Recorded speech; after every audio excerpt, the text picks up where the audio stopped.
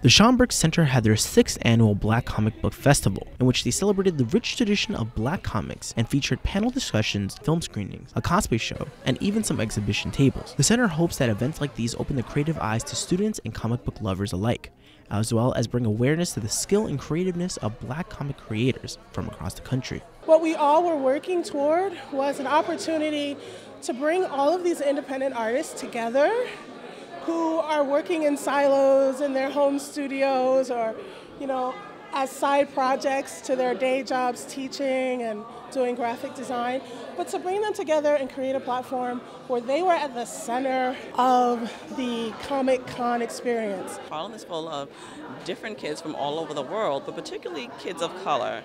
And for them to see me as a woman of color out here producing comics is very impactful, because when you look out there at different comic books and different series, you don't really see us too much. Slowly it's getting there, but particularly in the mainstream, you really don't see us too much. So it's nice for them to see us out here working and producing books.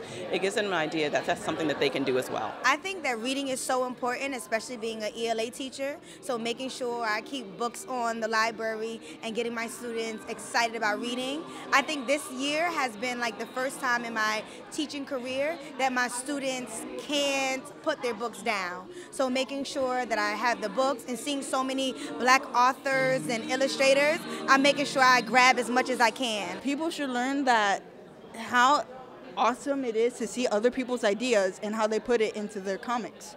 Because that's one thing I've noticed throughout this area, is that they normally use their ideas and they're so different from each other. That's why it's so unique and so cool. This is Ed Martinez, BronxNet.